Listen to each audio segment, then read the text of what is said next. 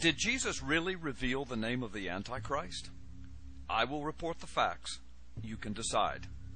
In Luke chapter 10, verse 18, Jesus said these words, "And he said unto them, I beheld Satan as lightning falling from the heavens." These words are written in Greek and translated to English. However, Jesus spoke these words originally in Aramaic, which is the most ancient form of Hebrew. As you know, the Old Testament was written in Hebrew. If a modern Jewish rabbi were to speak these words of Jesus today, he would speak them in Hebrew, much the same way that Jesus would have spoken them.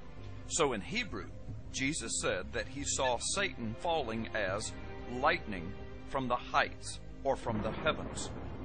So what are the words for lightning and heights or heavens in Hebrew? From the Strong's Hebrew Dictionary, word number 1299, a primitive root word meaning to lighten or lightning or to cast forth, the word is barak.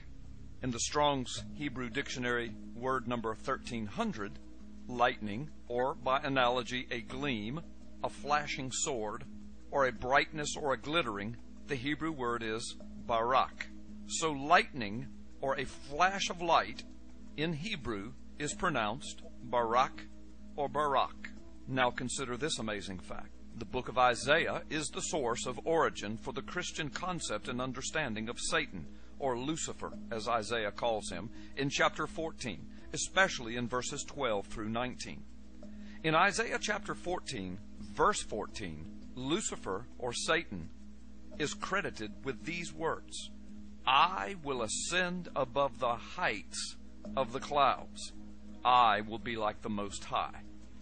In the verses of Isaiah that refer directly to Lucifer, several times it is mentioned that Satan has fallen from the heights, or from the heavens.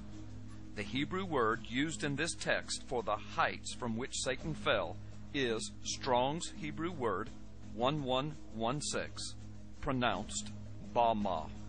Bama is most commonly used to refer to a high sacred place, as well as to the heights of the heavens or the clouds. In Hebrew, the letter wa is often transliterated as a u. Some scholars use the o for this transliteration. It is primarily used as a conjunction to join concepts together.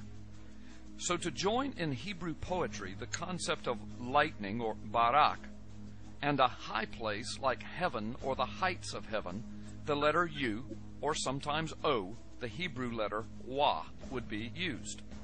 So barak o bama, or barak u bama, in Hebrew poetry, similar to the style written in Isaiah, would translate literally as lightning and the heights or the heavens, or lightning from the heights of the skies or the heavens. The word Satan is Satan in Hebrew, a direct translation. So back to Jesus' prophecy in Luke chapter 10, verse 18.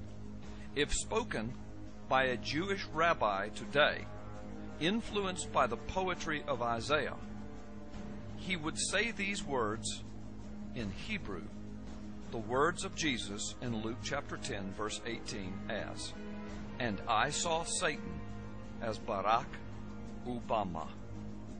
Did Jesus reveal to us the name of the Antichrist?